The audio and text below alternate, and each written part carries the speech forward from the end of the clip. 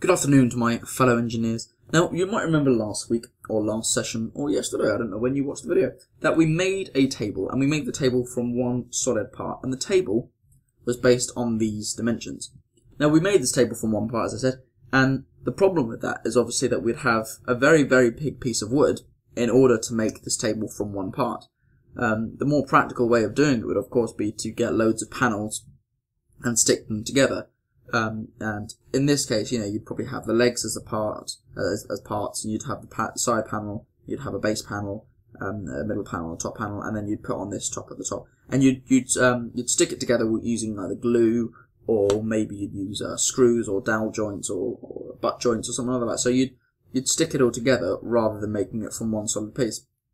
So what we're going to be doing today is we're going to be using a number of parts. We're going to make some parts, and we're going to stick them all together to make this table. I'm only going to make 2 parts for you. There are 6 parts required, 6 different types of parts, I should say, required for this. And I'm only going to make 2 of them for you, but I'll show you how to make the other ones in a later video. If you can't work out how to make the dimensions working, because the parts that I'm going to show you are designed to give you enough information to make the other parts from that information. But if you're having difficulty with that, then I'll probably put it as like a bonus video at the end of the basics pack or something like that. So the table that we're going to be making today will end up looking like this. Now, obviously, in our last video we made it look quite similar to this, but it was all one part, and this time we're going to make it out of assembly. And I'm also going to show you how we can colour it in to look like this. This isn't to say that we're going to be rendering it to this standard, because this is using a keyshot renderer, but we are going to be colouring it at least so it doesn't look in the same dull grey fashion as last time. And to do that, we're going to be assigning some materials to the product. So if we open up Solid Edge again, I've already made the 4 other parts. As I said, I'm going to be making 2 parts in this video, and there are 6 parts in total. There's a base panel and the base panel is what I'm going to be making today. I'm going to be making a leg as well. There's a middle panel, which is that middle shelf. There's a top board which sticks into it, which is the 440 by 440 by 20 bit that sticks out the ends. There's going to be the side panels. There's going to be 2 of those, and then we're going to hold it all together with dowel rods. Now, in reality, you'd probably use screws, and if you were being lazy, you could probably just stick it together with glue. But we're going to use dowel rods, which uses a little bit of glue in the real world. And if you've ever put together a flat pack furniture, you probably have used dowel rods before. They're the short circular pieces of wood. So we're going to go ahead and we're going to make our isometric part. And we're probably going to start using, we're going to start by the leg. This is going to be the last video where I'm going to start in synchronous and have to transition to ordered, because in the beginning of the next video I'm going to be showing you how to set your preferences to stay in ordered. But this is just a final reminder for anyone that still is in synchronous, synchronous there. You just need to right click on synchronous and of course transition to ordered. So we're going to go ahead and use the extrusion command, and we're going to start working on our legs.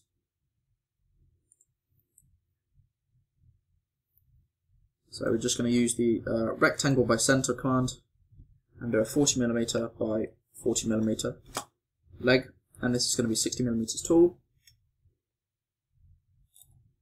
in the upwards direction. And now we need to make the hole for the dowel joint.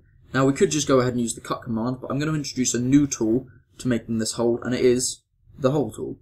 So if you click on hole, you should look at this sort of panel here.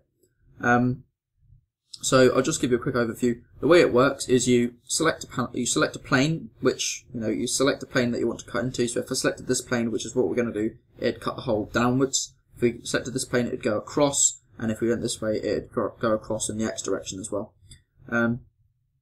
So you'd select a plane, then you'd draw what it's going to look like, effectively, and in this case it's going to be a hole, and you're going to position where it's going to be, and then you're going to show which direction that you want it to point down, and then in this case it's just going to go, obviously, into the board. But if you had like a H shape, so if you imagine like a H like that, and then you had it on the inside, you could either have it go that way, or you could have it go that way. And that's just depending on which direction we're going to use. So we're going to go ahead and we're going to select the top panel here. Okay, and this up here is the whole circle that we're going to be using. Okay, so you can set it on points, or you can set it somewhere randomly. of course, we want to set it in a very defined location. We're good engineers. We want to know, we want to decide where it's going to be put. So we're not actually going to use the hole command just yet. We will use it when we're actually making the hole. But first of all, we're going to use dimensions to decide where we're going to put it. So if we just place our hole somewhere on the board, like so, just to make sure that was a size 10 hole. So just click on that button there, and it will bring you the hole options. You want to set it to size 10. For Solid Edge ST4, ST5 and ST6 users, there's a little text box around about in this area where you define it as, and you just want to make sure that it's on 10 and change it to 10 if it's not. But we're not going to be changing any other settings, so don't change any other settings, just make sure that the hole's on 10. And then press OK. Okay. So now at the minute this hole is just arbitrarily placed on the board. And the way we want it done is we want the centre of the hole to be 7.5mm from that edge, and we want it to be 7.5mm from that edge. So what we're going to do, we're going to press the distance between command, and then we can select the centre point. So by hitting the edge of the hole, it says, right, I'm going to look at the hole, that's what I want to find out information about. And then by dragging it to the middle, if you see that little symbol come up with the right beside my cursor, there's a small hole with a cross in it. That defines that it's at the centre. So click on that, and then you click the edge that you want it to be, that you want to define it against. Okay, and this is saying that it's 8.67mm from this top edge, and then if I do this, it's saying that it's 9.53cm from this far edge. But we want it to be 7.5mm. Sorry, those were millimeters last time. Sorry, not centimeters. We want it to be 7.5mm from each edge. And then right click to clear your selection, and then do the same process. And select that as 7.5cm as well. So now this hole is 7.5cm from each edge based on its centre point. Close that sketch, and we're going to say we want it to go downwards. So now this hole goes all the way through, which is really nice. Now we could leave it as that. That is kind of like a leg sorted, but we're going to do. If you press the cut command, we've used the cut command in the part video. We're going to have it so that this hole, whilst it does go effectively all the way through, it doesn't have to go all the way through. We're gonna make a small cutout at the bottom that goes up 40mm along, so that the dowel rod doesn't have to be 60mm plus whatever it is on the other side. We can make it so the dowel rod's a little bit shorter. So we're going to collect the, we're going to set the bottom as the plane that we're going to cut onto. That's the bottom panel. And we're going to select the circle by point. Similarly as before, we're going to find the centre point of the circle, and we're going to set the radii as the edge of the not the edge, but the corner edge, the corner point of the square. Close that sketch, and then now we're going to cut upwards by 40mm, and you'll see that that's the new cut, and that's what it looks like. So that circle's been cut upwards, and notice that obviously because from this straight line and this straight line outwards to the circle there wasn't anything to cut into, it hasn't been affected in any way, it's only been the internals that have been affected. So we're going to finish that. So that's effectively what our leg's going to look like.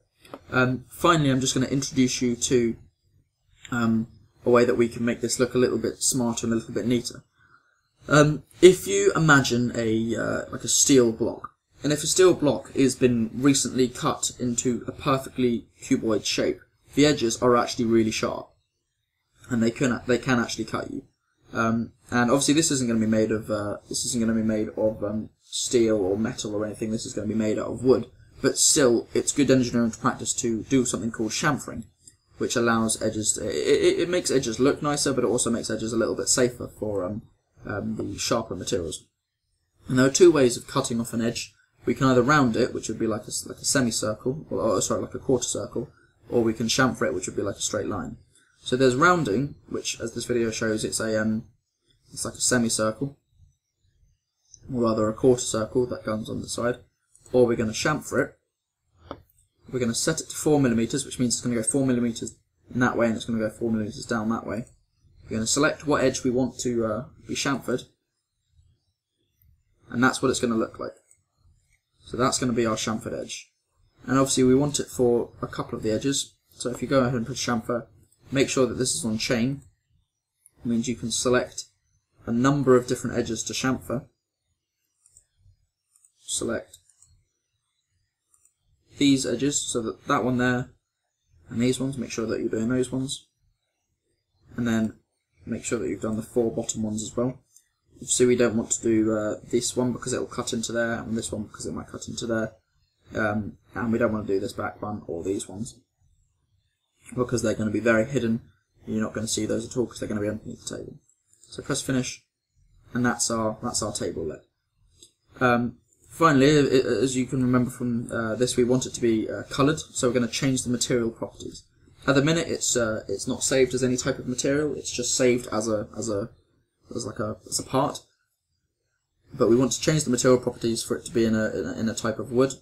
So the way we're going to do that, if we go up to the Solid Edge button, it's effectively like the File button, and then you go down to Properties. These 4 sections between them will tell you the or let you set the properties of a product. So you go to Material table. It will allow us to change what material the product is made out of. And I've got it set onto materials, non-metals, woods, and I'm going to choose mahogany because I quite like mahogany. And if we apply that to the model, first of all, this is for ST7, for ST6, 5 and 4 users, it will look a little different. There will be a drop-down menu up here, and if you select that drop-down menu, and you can choose which material you make it out of there. So I'm going to apply that to the model, and now that's now made of mahogany. So we can go ahead and save this part, and we're going to call this part leg. We're going to quickly make the side panel as well,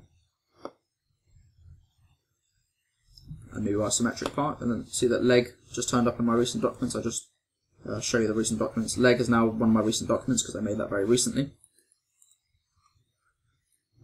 Switch to synchronous again, switch to ordered from synchronous again. So now we're in ordered, and we're going to make the center panel. It's going to be we're changing the dimensions a little bit. We're going to make it 20mm thick instead of this 40mm, just because it looks a bit nicer. And we're going to have to include the holes for the legs, and we're going to have to include the holes for the sides. So set the bottom plane, and we're going to select again our rectangle by center. Now we want this to be 400mm long, but we only want it to be 360mm wide because of the 2 side panels, which are each going to be 20mm, and that will make the entire shape 400mm if you include the 20mm sides. And you're going to close that sketch. Now we want to drive this up by 20mm. Okay. We now need to add those holes where the legs are going to be.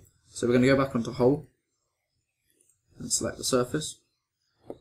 But we need to, whilst it's quite easy to see which side is the longer side, and this side is probably the longer side, we need to just double check. So we're going to go on to Smart Dimension. Okay. So we want our holes to be on the 400 side. We're going to have 4 of them. Okay. So what we're going to do, we're going to select that point, make an 80mm long guidance hole. No. We're going to select that. I'm getting confused here. We're going to make that edge, and as I said from last time, it was if you remember, it was 7.5mm from the back edge of a leg, which means because it's a 40mm wide leg, it's going to be 32.5mm from the centre of the hole, 32.5mm from each side of the leg. So if we select 32.5mm, 32.5mm again, and this point is where our hole has to be. So if we do the same way as last time, hole, make sure it's on a 10, don't change any of the other settings, and press OK. And we can put that where we just designed it there. Get rid of these dimensions. And we're only going to put that one hole in, and you're going to see why in a sec. Cut it down, I'm going to introduce something called mirroring. Okay, so if we select this part here, then we can, we want this part to be on this side, there and there, and because this axis is in the center of the entire block, we can use it to our advantage. So we've selected that part, we've selected what we want to mirror, which is the hole. We're going to select mirror, and now we have to choose a plane. So the way it works is you select a part that you want to mirror, and then you choose which plane you want to reflect it upon. So if you just imagine holding up a mirror, quite literally, the mirror itself would be the plane that you're reflecting upon. So we're going to select, it's going to be a little bit different, so we're going to introduce the base reference planes to make it a little simpler. We're going to select the right YZ plane, so it looks there. And additionally, press down Shift and select that. Do it again so that we can introduce it to the other side, like so. The final things that we want to get done is we want some holes in the side for the side panels to connect to. So if you just make a cut into the side, we're not going to use a hole this time because we don't want a hole going all the way through the material because it's a really long hole, and it would compromise the structural integrity. So we're going to make this this hole 80mm from the end on each side, and as I said, that's one of the dimensions that you'll need if you're going to try and go ahead and work out the other dimensions of this design. And again, we want a 10mm hole.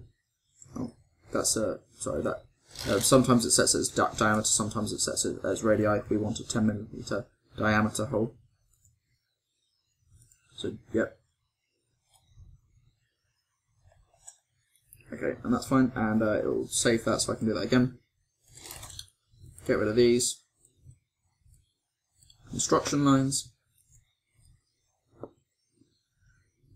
and then we want to bring these holes not all the way through, but by 20mm, and then press finish. Okay, we want to reflect these holes to be on that side as well, so we're going to select our part, we're going to select the mirror command, we're going to select what plane we want to reflect it upon, and then they're going to be there, and we have to press finish to secure that they're there, and that's there. The final change that we're going to make to the design is we're just going to introduce that chamfering again, just to make it look a little bit neater. So we're on a 4mm setback. It's already defaulted to a 45 degree angle. So we're going to introduce that on these two sides, but not on the side panels. And then press finish. And then finally, of course, we want to change the material properties back into mahogany, so that it looks like it fits in the other designs. And there you go. That's the base panel, and we previously made the leg. I'll leave it to you to work out what the other dimensions are. So let me go ahead and save this as a base panel. So there we have it. We've created. Well, if I'll show you on this sketch, we've created this panel here, and then we've created the 4 legs. We only had to create one leg because we can just replicate it 4 times, and this panel is going to be used down here and underneath the 4040 panel, the 440 by 440 panel. I'll leave it to you to work out the dimensions of the sides and the center panel, and if you want to add a top panel like I've done here, the dimensions of the top panel. But in the next video, I'm just going to show you how to assemble this all together using the parts that we've created. So I'll see you then.